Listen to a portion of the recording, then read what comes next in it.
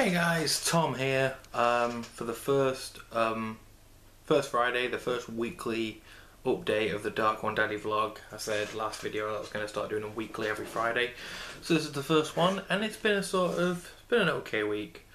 We've had a few ups and downs financially, but I got paid today, so it wasn't too bad. We kind of sorted the financial part of it out.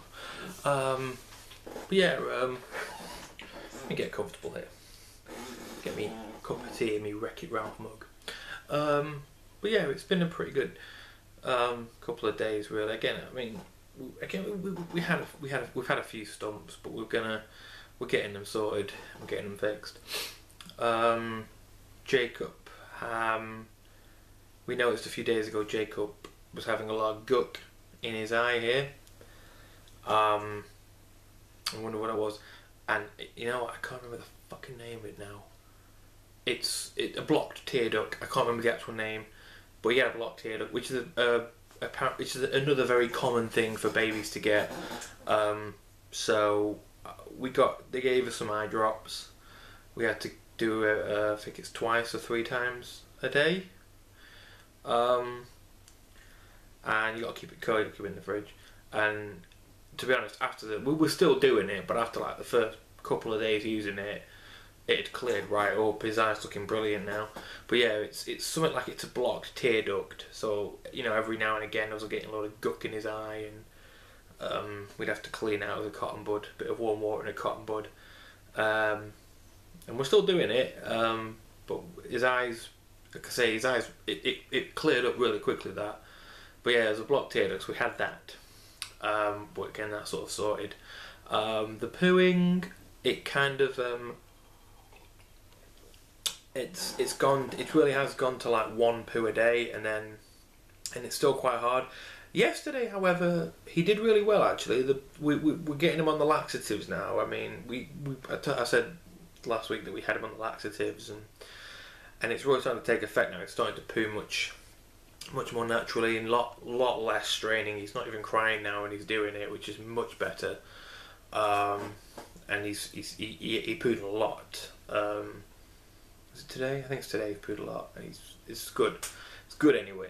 We're quite happy with it. So it's and he's doing fine. He's such a good kid. He's like the ultimate first baby, because he's like. He sleeps pretty much through the night now. He gets up once. I think I mentioned that already, but he gets up once at about 4 o'clock for food. So we get him up, we get him fed, we get him back in bed. I do. Because Tracy takes the morning feed. I think I told you our routine. That was how we did it. But yeah, and it's like if you're a first-time parent, he's the perfect kind of kid, because he has problems, but they're not like serious problems. They're just sort of enough to keep you on your toes. You know, it's like, okay, there's a slight problem. It's like if I don't know if you ever done like the written driving test, and it gives you like a video, doesn't it? And it gives you like all these minor problems that you've got to spot that, or you've got to spot all the things. It's kind of like that in a way. It's kind of like, you know, some of these issues, they're not mega issues, but you've got to keep your eye out for them, because you've got to make a note of them. And that's kind of what it is. He's not any sort of serious issues at the moment, which touch wood. Again, the pooing's getting better. The tears are fine. The thrush is gone. We've used up all the medicine for the thrush, and that's gone now. So he's totally cleared of the thrush. He's got dry skin, and we're not sure if it's just dry skin or if it's potentially eczema. We don't know. Tracy's family does have cases of people with eczema, so it's possible. But again, it's not a serious case of eczema. After a bit of baby lotion, he's right as rain. So it's probably just dry skin. I think it's just dry skin, because he's obviously wearing layers and he gets hot. And we're giving him. So I don't think it's not a serious case of eczema anyway. It's just like his legs every now and again gets a bit sorted. But but as far as being a kid goes, you see all these like horror, you hear all these stories, and you see it on like movies and television about, kid babies are a nightmare, and I suppose some can be like that, but he really hasn't. He's been an absolute pleasure. Not apart from the pissing. He pisses on me all the fucking time. every time I change him, literally, I'll take his nappy off. I'll prepare to cover his, his wee up with something. But before I even get to that point, he pisses all over the floor. So he's doing that a lot. This is kind of annoying. He is being a bit stingy with his burps at the moment. We don't know why. He's just not burping as easily as we'd like him to, which you've got to be careful for, because we've found out a few times if you try and burp him, he doesn't burp, and you keep feeding him and he hasn't burped, there's a very good chance he might throw up. If he keeps eating after and he's not burped, or if you let him take a big load of milk in one go and just don't let up. I think this only applies to formula. There's a very good chance he's going to hock it up, because he's thrown up a couple of times this last week, just because he either drank it too fast or he drank it. We tried burping him. He didn't. He gave us like a little burp, and then we went back to feeding him, and then he just fewed up. So he obviously didn't burp him enough. So you've really got to be committed to getting that big burp. And his burps are starting to stink. They really are. Getting some big, proper stanky. I mean, it's milk. It's like formula milk, so I'm not surprised it stinks. But fuck, it stinks when he rips a burp now. Today was alright. We went to my mum's house. Mum and Brian, my stepdad, for Fajita Friday. Get some fajitas on, and we left baby with my mum while we went to go see Star Wars. And before you start saying, I thought you had money issues there, because they treated us. They said, no, well, do any of you want to go to cinema? We've got a deal. You can go to cinema. We'll pay for all of it. You go to cinema. We'll have the baby. And we're like that. You just want to look after baby, don't you? That's all you care about. You just want to get rid of us so you can bloody play with baby for a few hours. And they're like, yeah, sussed us out. There we did. And again, that's going back to what I said a few weeks ago about always having family who are just going to be there, who just want to, do everything to make life easier for you. And you should just accept that. You should never feel bad about accepting help from your friends and family. Strangers, kind of different, but when it's people care about you, you shouldn't feel bad about taking that support, because it's just a case of they want to help you, not out of pity, but out of love. They want you to have a good life. I mean, if you went, I don't like people begging on the street, and I don't want someone coming to me and going, oh, can you give me some money, or can you help me can you give me some money, because yeah, if I gave them money, it would be out of pity, and I don't want someone to help me out of pity. If someone wants to help me, I want them because they genuinely care about me, and they want to see me through hardships. And that's kind of the difference between having family and friends helping you and just asking a stranger on the street, But yeah, I think it's just one of those things, and they have been really great through all this. It's good to have them there. It's good to have good family around you when you're going through it. Even a kid as good as Jacob, it's always important to have family who are going to be there for you. I think that's kind of it, really. I think I've gone over most of the week's activities, because we've not really gone out much. This is the only time we've been out. I know Tracy didn't really enjoy it today. She was because she's seen Star Wars already. She's the kind of person who I want to see Star Wars, and to be honest, there's anything else on. There's nothing else I wanted to see, and I really want to watch Star Wars again. But she's the kind of person, she doesn't need to watch a film. Once she's seen a film, she doesn't really need to see it straight away. Even though we saw it in December when it first came out.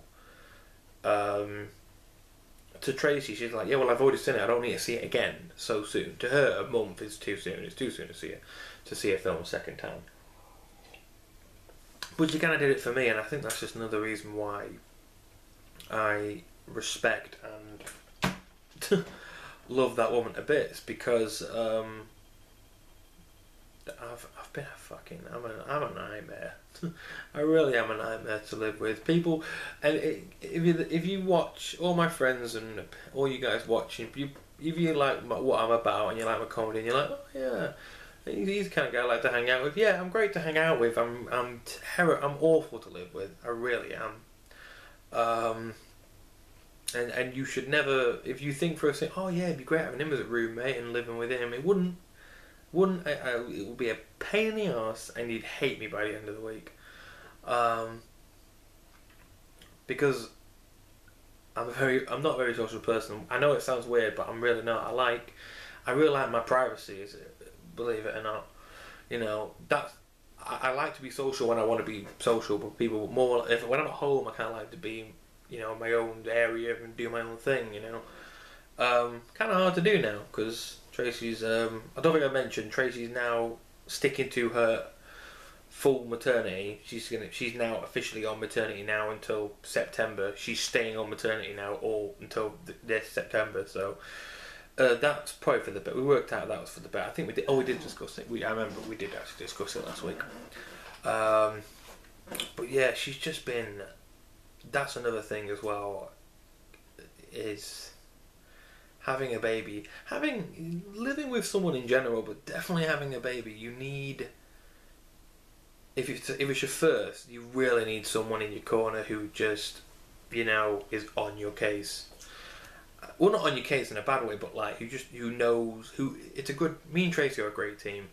When we get down to it, me and Tracy are a fucking great team. We did something the other day where we were going out, we were taking Jacob out, we're getting him in the car, and we were like this well-oiled machine. It's like I had Jakey, so I took her key, I unlocked the door, I got him in the car, while Tracy took my key, did all the finishing up, locked the house, got in the car, I locked Jakey, and we both got in, and we sort of passed our keys to each other and put in our pockets, and off we went. It was like it was rehearsed. It was amazing. And that's what I mean. To me, Tracy is more than a friend, more than a fiance, more than my significant other. She's my ultimate tag team partner. Tracy said to me, she went, "Am I your best friend?" And I went, "No, mine's my best friend." And she got upset by that. She was like, "What do you mean? Well, am I not your best friend?" I went, "Well, no, not really. I mean, don't get me wrong. I care for you very dearly, but you're the person I'm in love with. You're my fiance. That's like a level. That's a whole level above best friend. You know what I mean? It wasn't. I'm not saying I care about Martin more than you. It's just Martin's my best friend. Martin's my best friend. You're my fiance. You're gonna be my wife. That's like up here sort of thing. So I said, no, you're not my best friend. Martin's my best friend. You're my wife. You're my fiance, my wife to be. That's a whole different ball game. And it really is. I don't always think about, you marry your best friend and it'll be the best. No, because to be honest, as far as females go, there are females I have more in common with than Tracy, but it wouldn't work because you don't want a partner who's exactly like you. It's I hate myself, so I wouldn't want anyone who's fucking exactly like me. I'm a cunt. Why would I want to go out with someone who's like me? But Tracy and I, it's a partnership. We're a team, and that's what's important in any relationship. I know I've gone off topic here, but these vlogs are about how the babies affect my life, and this is kind of really, and having the baby really sort of put that into perspective. It's because it doesn't just affect my life and about how this baby it affects how I am with other people, especially Tracy, the mother of my child. And it really brings it into perspective that it is a partnership, and you have to have the right chemistry. It not necessarily mean you have to be the same person. You have to have everything in common because for example, Tracy loves more fantasy. I'm into sci-fi. Tracy hates Star Trek. I adore Star Trek. Stuff like that. You know what I mean? So we have as many opposites as we do attracts. We have just as much things in common as we do we don't in common. But that's just it. You can't fit two pieces that are exactly the same together. The pieces have got to be different. They've got to connect perfectly, and that to me is a partnership. And that is a relationship that will work, and that one, that is a relationship that's going to stick. And having little Jacob's really put that in perspective for me. It's like, to be honest, I couldn't have done this without her. She did such an amazing job carrying it, and You know, she's still trying to get over her own stuff as well with the gallstones and everything. So it really makes you appreciate everyone in your life who's a part of this journey. Not just Tracy, but my family, my friends, everyone who's offered me support. And it's just, you know, it lays it all down there. It makes you wonder, it makes you think about it. So yeah. So the lesson, I suppose the week's lesson can be to always appreciate the people who are sharing this journey with you, because you need them. You might not think you do, but you do. Having a kid is no laughing matter. It's not. I was saying to Tracy today how it's still a bit weird. Like, I look at Jacob and I'm like, that is my son, and it's like, that's mine, that's part of me, and it's still. It's not, a month. It's been 4 weeks to the day. 4 weeks pretty much. He's 4 weeks old today, and it's still not. It's not quite settled. You know what I mean? It's not. It's still not quite sunk in yet. It's not. I see him and I'm just like, that's my son. You know, that's mine, and it's a great feeling. It really is. But you've got to think, this isn't. It's a big change in your life, because it's something that's gonna you are now responsible for the rest of your life. You know, I don't think I said this a while ago, that you become connected to it, and that's what I did, and it's not something to be taken lightly. So you should never take the people who are sharing this journey with you lightly. You should appreciate, respect, and love everyone who is offering their time and their experiences, and just their generosity and their generalness to help you with your newborn, with your child, whether it's your first, whether it's your 51st, it doesn't matter. But you will always need help, you know, with raising things, because life is just as it is. It just changes over time. But yeah, so always appreciate everyone and everything, and yeah, and don't be a dick. That can be the other rule as well. So yeah, I'm gonna make that the end of this week's vlog. Tune in next Friday, where I will update you on more information as and when it comes. So take care, you guys. I know next week Jacob's having a scan on his legs because he was a C-section. Is it because he was a C-section? Because it was breech. One of the two. There's a reason, but when you're either a C-section baby or you're a breech baby, they have to check your legs, make sure they're developed right. They fucking have. I don't need a doctor to tell me. That kid can already move himself. He's on his back and he kicks it. He'll put his leg on down and push himself back. That kid is so fucking strong.